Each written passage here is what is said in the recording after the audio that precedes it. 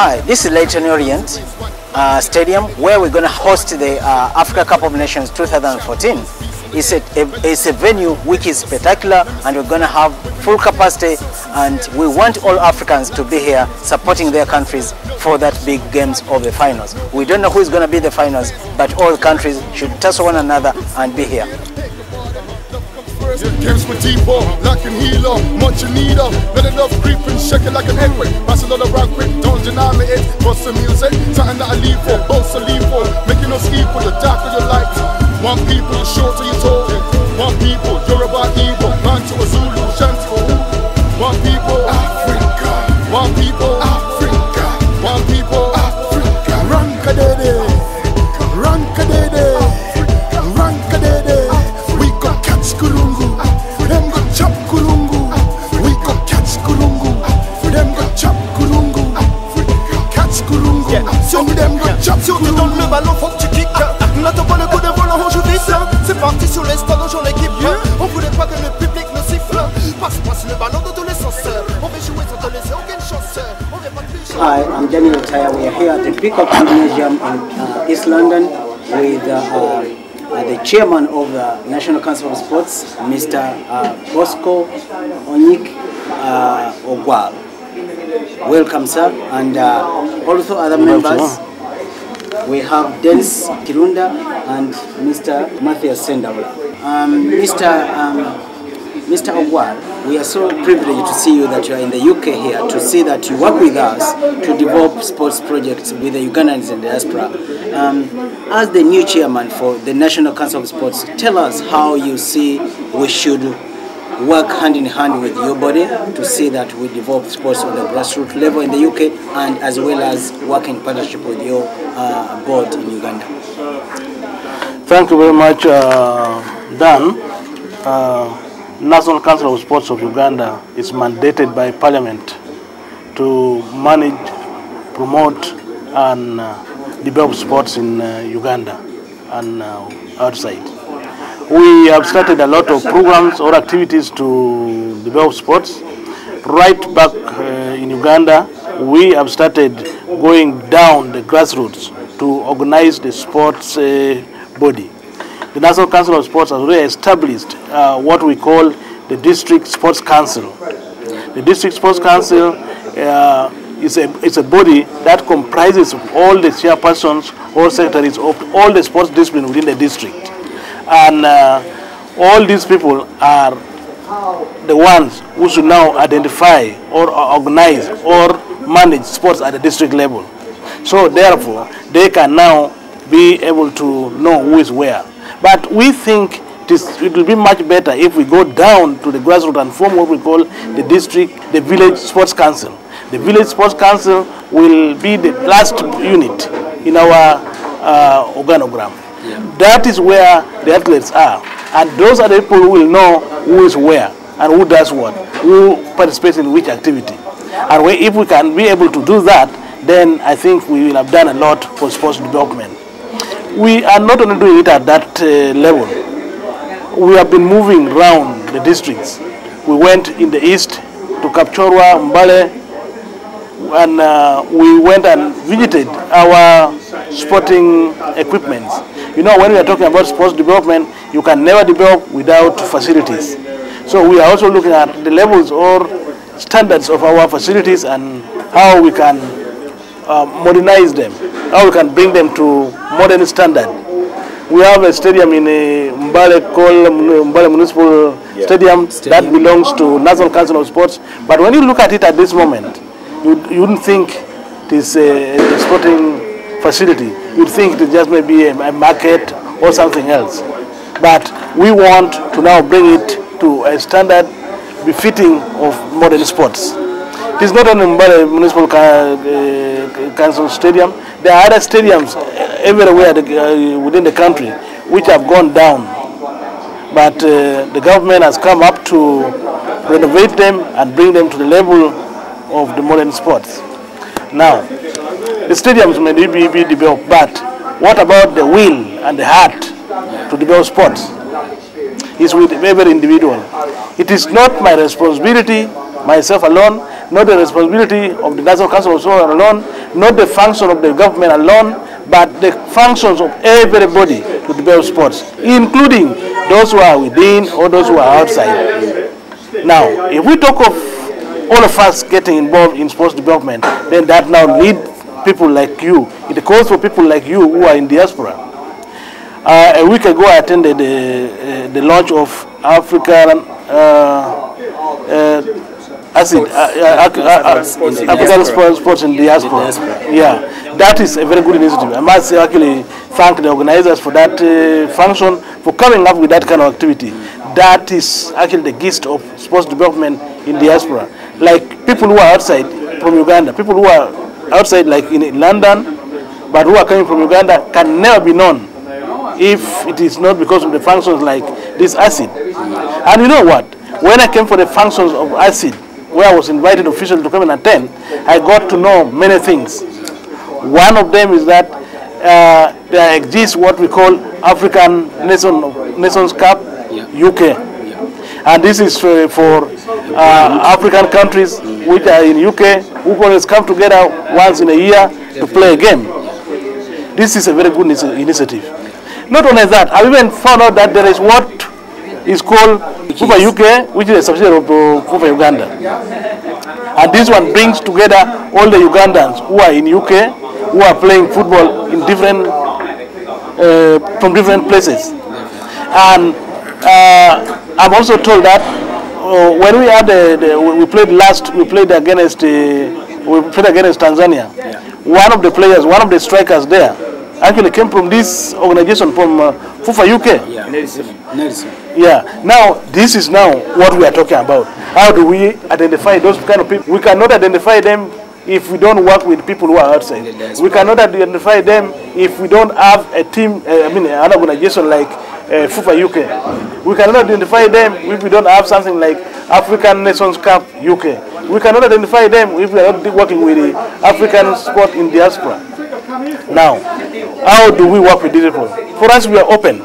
We said, like for FUFA UK, I've even just talked to the members and I said, please write a letter expressing your interest to affiliate with National Council of Sports. And we see how we can work together as a team.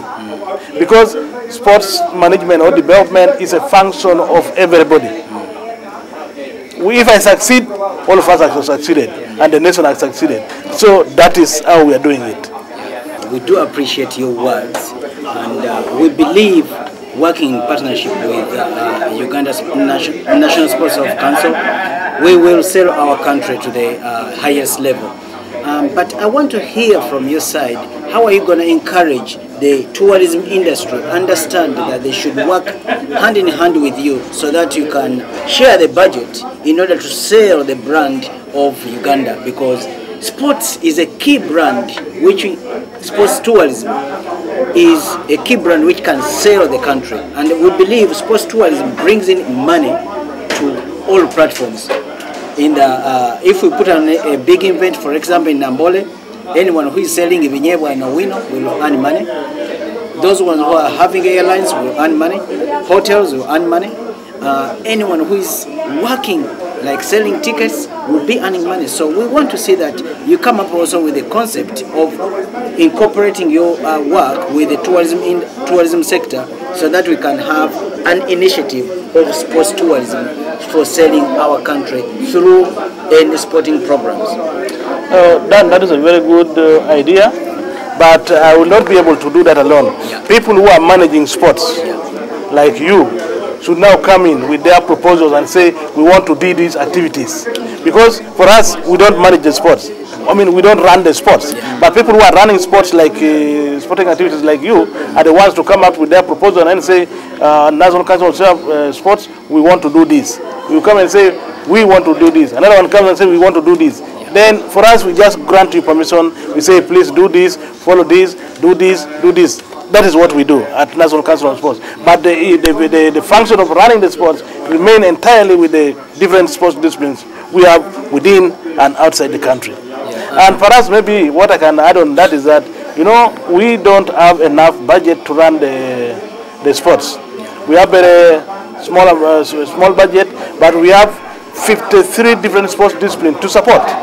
So in doing this, we need to have, the budget we have is very little. We cannot run sports. We have like about 480 million in the whole year to run sports. Definitely. Now, we have to look for a way out there to generate funds to support sports and to run other activities. And we do this by encouraging, by partnering with the other NGOs, like the corporate bodies like MTN, Airtel, Mountain Dew, those kind of organizations.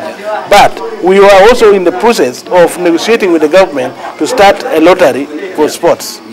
Mr. Bosco, this is a very good concept. You talked about the Rotary program for supporting sports. We've seen all the big Western superpowers doing this, like the National Rotary here is the one funding even this gymnasium where we sat. We have come to study and see how you can develop boxing for Uganda, because boxing is one of your key disciplines which you support. Yes. We've seen so many places. You look at the stadiums, some of them they are partly funded by the National Rotary. So we thank you for coming up with that concept of sports lottery for Uganda, and we think that that will be one of the key funding factor for our sporting disciplines in the country. Thank you so much. Now, since you are getting ready to prepare the boys for the future coming Commonwealth Games, let us have a look around in the gymnasium here so that you know where you can bring your boys to get ready to fight for Uganda. Oh, thank you for that. Thank you. Okay. Thank you so much. Now, this is the Peacock Gymnasium. We are in the aerobic space here, and this, you can see the walls full of mirrors. When anyone is doing any sporting activities, they want to mirror themselves and understand that what they're doing it the right way. Mainly the boxing, you learn shadow box when you're looking in the mirror. Okay. Kickboxing is the same thing. Then from there they'll take you downstairs to teach you how to punch the bags and whatever going on. And then there are some people who want to do their training privately, so they can use this place and no one can see what they're doing, so they can look it up. Why do they have music system there? The music system is obvious. Music makes someone feeling at home. It's a catalyst for someone when they're exercising. Okay. It warms them up. But now, Dan, you are a sport promoter. Yes, sir. How do my athletes of kickboxing benefit from these kind of facilities? You know, kickboxing is becoming one of our best sports discipline. Yeah, they can benefit in various ways if someone trains with such good facilities. One, they will be ready in various sectors. When you look at home, any fighter who does not really have such facilities cannot improve his level. Yeah, the right facilities cannot improve his level of performance. You'll be staying mainly at the standard level, not going to a higher level. Here, you can see they have all the punching bags, they have the massaging rooms, they have cardiovascular center, where you do all the power and increasing your fitness through those equipments. But at home, someone may be carrying a rope and climbing up what? the mountain. And here, someone may stay in one place, but he can climb a hill on the treadmill, and then he can go down. All of a sudden, he can change from there, go to a massage room. Then they can see the muscles which are really not doing very well, getting the blood supply very well. Then they can tell him, okay, we need to change this, your training program to another level, which we don't have at home. So I believe that can put us deter the development of our performance for the sportsmen. Okay. Yeah. When a sportsman is not clean, it's not really good. They end up increasing, also spreading their hepatitis B and A, whereby here it has become as a regulation that everyone who's coming in the public gymnasium, like this one, you have to be injected with hepatitis A and B injections, whereby you can't spread any disease to anyone else because it comes through the sweating. We need also to have very good doctors. You look at this gym, there's a space for doctors at the bottom. Then there's a space where everyone keeps his clothing in the right department. So And showers hygienically is very good. So when anyone comes in the gym, they know that okay, I'm going to have my stuff kept properly. No one can touch it, and they are not mixing with anyone else, and I cannot get any maybe infection. Okay. Yeah. So those small things can increase the performance of someone. Okay. Yeah. In these gymnasiums, they are professional guys who train you, who tell you what to eat. And when you go in their canteen, the food that is there is for those activities that you're doing. So you're going to eat the right food. There is no matoke. There is no matoke because I want matoke or I want... what you will find there is for people who are working out. So we need this kind of advices for our talents to come up really, really well. Because you'll find a very young child, aged 19, 18, is going to be very strong. The way he punches or the way he kicks the ball is different from back home. And they will be having strength everywhere because of the way they eat and the way they are handled professionally. We are missing that badly. I think that all comes back to grassroots. You have to start from grassroots. Yeah. When you go to the grassroots, also the sporting bodies, they have to know that we have also doctors who are specialized in these sectors. You cannot have one doctor who is the doctor of the muscles advising someone how to eat in the sports industry. No. They are specialist doctors who are for dieting, that sector. And they know that a sportsman or a footballer, an athlete, he must eat this and he must all follow this program to be in the right position to increase his performance. Mr. Chairman, maybe one more thing which is very, very important that is lacking in our sports activities back home. We always talk about the money. We don't have money to do this. We don't have money to do this. But when you look at, for example, in this country, money is not the first thing. The will, like you said, the will. They have so many volunteers. So many people are interested in doing these things for free. For example, him, me, or him. No one is paying us to do anything. In fact, we put in our own money. And you're not expecting to get out money. But that will, if you have the love for what you're doing, it's a key factor. Yeah. It's a key factor. Your happiness will be the success of someone. Like looking at a young boy coming up and becoming a professional footballer. That will make you happy. And you say, I was part of him. Yeah, I was part of him. I made him to be what he is. That's what people here do. When you look at a person like a Mofara, the man who found him, he was his PE teacher. PE teacher, yeah. He is still and a PE the one, teacher. Yeah, definitely. He's not getting anything more out of it. But he say, I found him. He is very proud to be part of him. That's it. That's it. Yeah, that's what we need. It's about passion. Yeah, being passionate about the sport. Sporting industry, and also we believe as the government we may have this program of National Sports Rotary, but we should also understand our culture that some people may have the Rotary there but they may not buy it. Then we have to come up with a solution how to teach them that what you're doing here, you are giving something back to the community. It's not for buying and winning for you, but also you are buying to help the community. Then if this goes into their understanding, then they will buy the Rotary. They will know, okay, I'm buying this, I'm helping a son of so-and-so from Masaka, from Alua, from... That's it. Yeah, so we need to educate our culture why this Rotary is introduced in the country. Okay. Yeah. That's a good idea. Thank you. And surprisingly, most of the Ugandan boxers have come through here. Juko Justin, Jackson Asiku, also Mayweather has been training here. I trained in this gym. John Mugabe, when we were here, they passed through here when he was finished. What about Nyakana? Nyakana has been in this gym before. Okay. He came here. Yeah. Okay.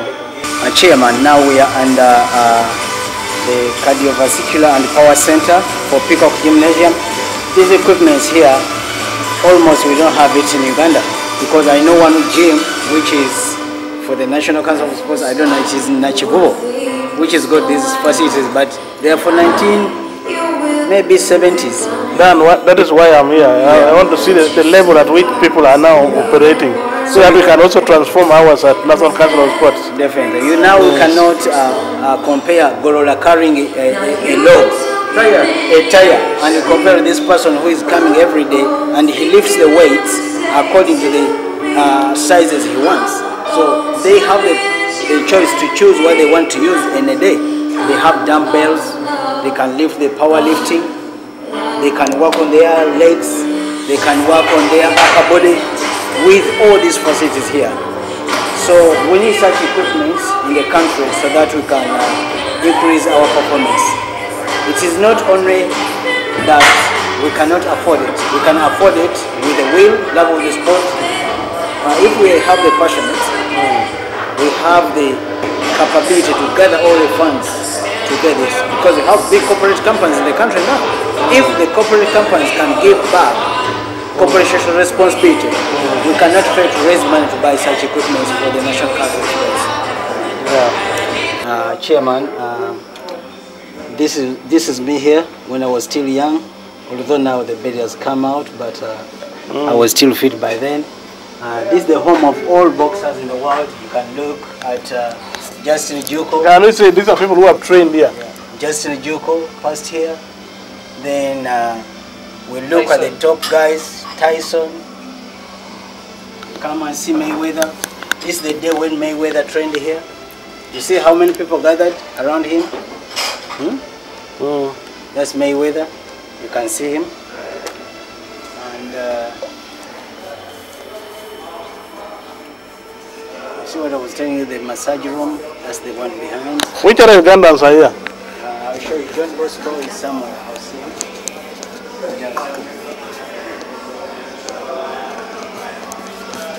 What about the beach? Asiku passed here, Mugabe, Marvin Aguilar. Is this Amin? My brother. He's our brother. But he looks like him.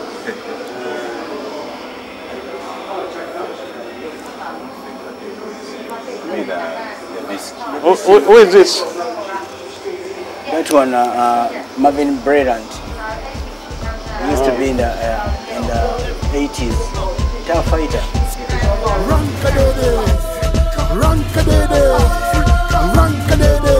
We got catch Kurungu. Them got chop Kurungu. We got catch Kurungu. Them got chop Kurungu. Catch Kurungu.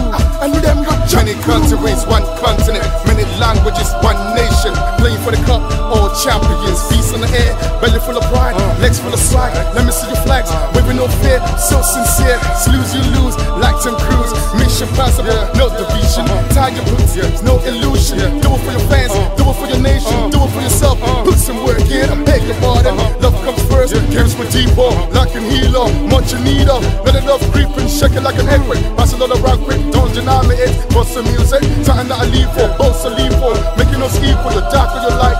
One people, you're short or you're tall. One people, Yoruba, Igbo, Bantu, Zulu, Shanti, Ugu. One people, Africa. One people, Africa. One people, Africa. Rankadede, Rankadede, Rankadede. We got catch Kurungu. Them got chop Kurungu. We got catch Kurungu. Them got chop Kurungu. Catch Kurungu. Some them got chop Sur tu donnes le ballon, faut que tu kicks. N'attends pas le coup de volant, on joue vite. C'est parti sur les stades, on joue l'équipe. On voulait pas que le public nous siffle. Passe le ballon dans tous les sens. On veut jouer sans te laisser aucune chance. On vient pas tricher avec nous, t'es grillé. T'as aucune chance de gagner, tu peux t'en tirer. Rankadede, Rankadede, Rankadede. We got catch Kurungu. Hi, we are here with the National Council of Sports Chairman, Mr. Bosco Ogwal. Mr. Ogwal, this is the Leighton Orient Stadium where we're going to have the finals of Africa Cup of Nations. We wanted you to come and visit these facilities today so that you know how serious the diaspora with the sporting projects to develop for all our young footballers in the world, in Uganda and the general of Africa. This is the place where we're going to have our finals. And what do you think about these facilities? Well, we have already talked about sports development in diaspora, Yeah.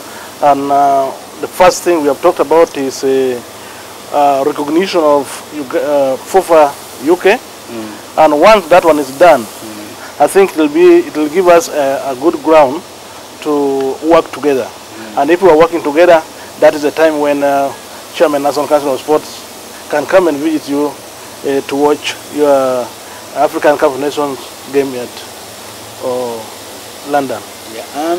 And I can promise you, if you do well and Uganda goes to final, no doubt I can come there with my board members. Yeah. We have got now the rights to brand inside the stadium on that day. Come 31st of May, we want to see that Uganda can brand our nation inside the stadium here. As we talked before, that is about branding the nation and selling tourism sector for the country. Tourism sector can come on board and work with you to see that we brand this stadium on that day? Yeah, that is not the function of the marketing executive of maybe FUFA UK or African Cup of Nations marketing department. But what is there is that I can assure you of the support you will get from our partners in sports development, especially MTN, mobile network, Mountain Dew, Coca-Cola. Those are people who have come out and have supported the development of football in Uganda. There are also other organizations who have come out, like Airtel, like there are many. So if the marketing team from here can liaise with them to support the sports development, there's no reason why you people could not advertise them here. Yeah, no question about it. Will be knocking to their doors anytime from now. How should we go about it to scout with the FUFA Uganda? I've already told you that we are actually going to rely on you to identify for us the sporting talents which is there, whether here or at home back in Uganda. And it is your responsibility to nurture them through all the ladders to see them reach where they're supposed to reach. And whether you pick them from Uganda or you pick them from here, what we want is identifying the talents, nurturing them, and making them climb through the ladders to the top. So whether you identify the players from Uganda and then bring them here, we have no problem. In fact, we would love to see that. What we want is that at the end of the day, that person should excel to represent Uganda at any level. How should we get Uganda to have such a pitch? You know, when I looked at this thing, I thought it was artificial. No, this is grass. This is grass. Yeah. You felt it yourself. No, this is a good idea. It is, in fact, if we could get something like this, if we could also maintain our stadium like this, then we know we are also there like others. But we have also tried, you know, with our standard. You have been to Kampala, you have seen Nambole. Definitely. We have tried to also bring it to some level, but this is where we also want to reach. As the Vice Chairman FUFA UK, I'm guaranteeing you that we're going to be here in the finals come May 31st. And we are going to invite you, like you've promised that you're going to attend. We want our Ugandan community to come and feel the difference and feel the atmosphere and encourage everyone to come and participate. When these young boys are coming up from the UK, which guarantees or which opportunities do they have to represent Uganda, the national Uganda football team? You know, to represent the Uganda Dias or to join Uganda Queens is based on it's on merit. You must excel. You must really show that you are the right person to join the Queens. Normally they pick the best. Yes. So if somebody has excelled, then there is no doubt that that person is going to be identified and he will be picked to go and play for the Queens. It has just happened here in the UK. One of you under your team, FUFA UK, somebody was identified. But we may not identify him if we don't come here. But if such people have opportunity to go and play home, they can be identified from home there, and then you know what, they will be in the team. But okay, given the opportunity that we also do come here to like you're inviting me to come and watch this game, yes. Together with the team I'm coming with, we may also be able to identify some good players who can play for the Queens, and that is how they can be identified to play in the Queens. You know, it is on merits. You must really prove that you can defend. You are worthy. Yeah, in the previous tournament, we didn't perform really very well. That's why we had to change the committee members on our FUFA UK, because we wanted to participate and compete for the trophy. As the organizers of the Africa Cup UK, we want to be part of the finals. We are intending to get some players from Uganda to come and strengthen our squad in the UK.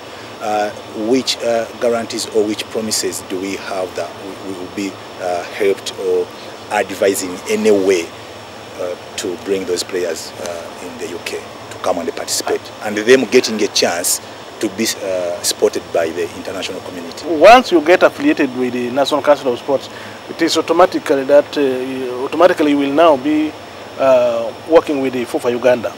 It will not be very difficult for you people to also scout from home there and say, we want so and so to come and play for FUFA UK. That is a very simple thing. It's just a matter of cooperating with the new FUFA which is coming in office, and then of course working with National Council of Sports to identify some talents from there to be developed and nurtured. So that one is a very simple thing. It's just a matter of identifying whom you want.